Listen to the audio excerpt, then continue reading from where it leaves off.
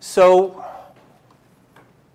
what I learned from that history and my own career of, wow, 24, I guess, years, no, more, since 1991, of advocacy of gay equality, same-sex marriage. I've learned that the censors have a false model of where hateful prejudice comes from and what to do about it. They think it comes from words. They think it comes from people saying stuff, but they're wrong. Most Americans, in fact, there are a few who are sociopathic Nazis, but most Americans don't get up every morning and say, who can I hate on today? Who can I vilify? The reason for prejudice of the kind that I faced for most of my life isn't hate per se, it's fear and it's ignorance.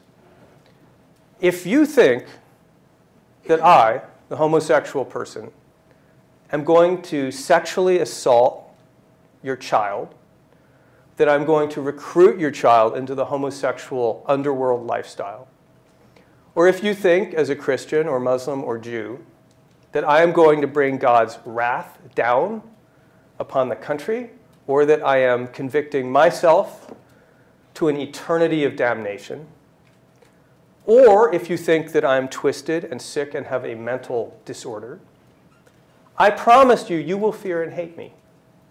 And you will think that you are right to do so. Not out of animus, but you'll think you're doing it out of sympathy. How do you fight hatred and prejudice when it comes from that? There's only one way to do it. You have to replace the fear and ignorance with better ideas. You have to show people the truth. That's what Frank Kameny and many others did. It's what a lot of people tried to do. So the bad news is that this is a very slow process. It took a couple generations to get America from where it was to where it is. The good news is that by the standards of human history, this is incredibly fast, much faster than most earlier civil rights movements. And the reason for that is that we had more freedom to make the case, and we had more channels to make it with. What Frank Kameny understood is that you fight prejudice not by suppressing it, but by confronting and exposing it. I heard him do this. You know, he was on a panel with a guy named Robert Knight, who's still around, of the Family Research Council. And I recall his saying, in as many words, if your God thinks that my love is immoral, then you worship a false and bigoted God, which is how he talked. Interesting thing about Frank Kameny is you could tell him he was a stupid fucking faggot. He didn't care. You were going to get it back from Frank Kameny. We changed minds by showing that we were on the side of love and the side of decency, and by proving the haters were wrong. And gradually they came to see that they were wrong. Many of them became our supporters and friends. And from that, I then learned two other things.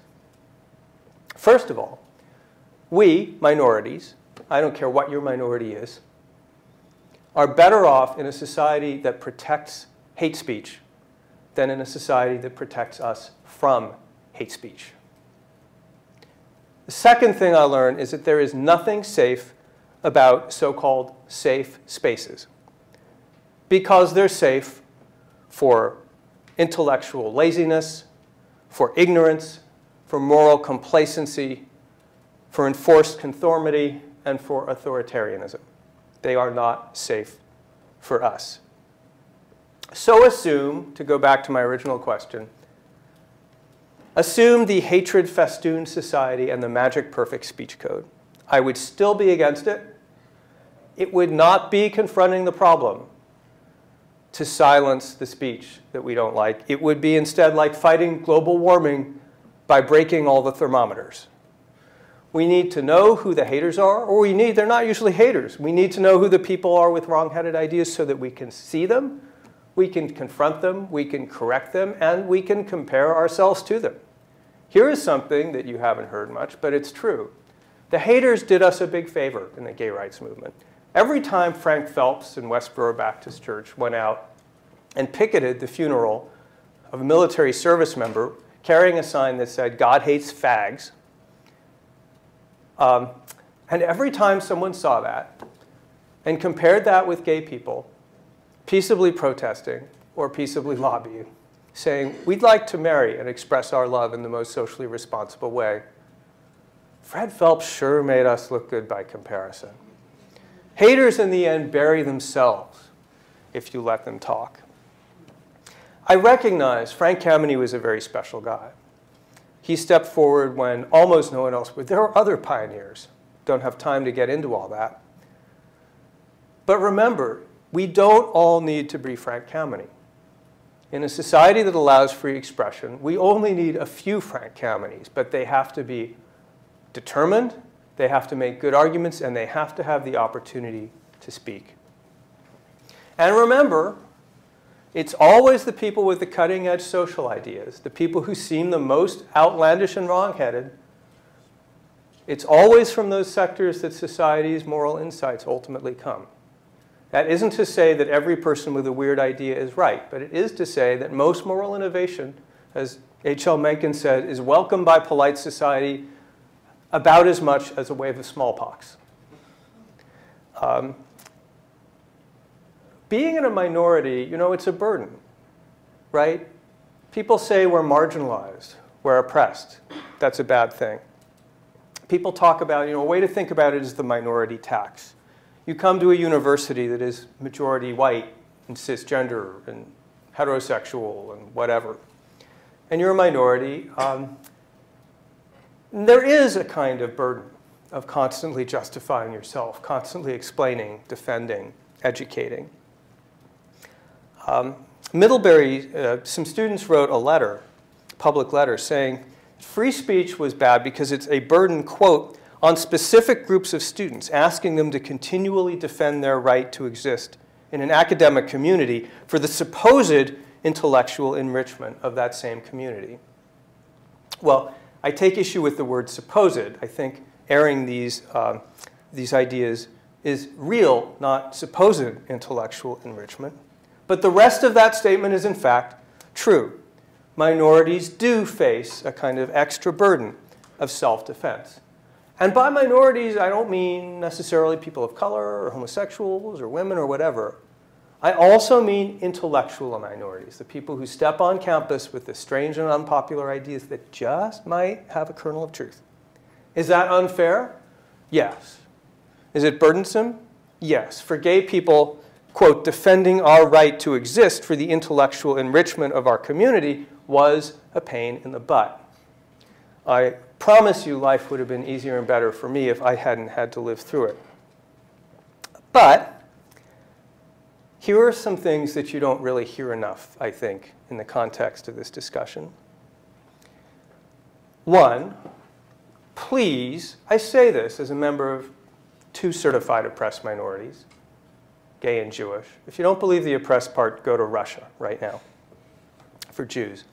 I'm sorry, for gay people. Also Jews in many places. Please, for heaven's sake, don't protect us. We don't want your protection. We want protection from violence, absolutely and unconditionally. That's why we thank those people in the back of the room. But please do not protect me from hateful, bigoted, wrongful ideas. We, gay people, fought for years against the stereotype of weakness and defenselessness. Remember the words that were used for us? Limp wrist, pansy, fruit, sissy. Am I your inferior? Am I a sinner? Am I a sicko? Well, tell me. I am not afraid to hear that.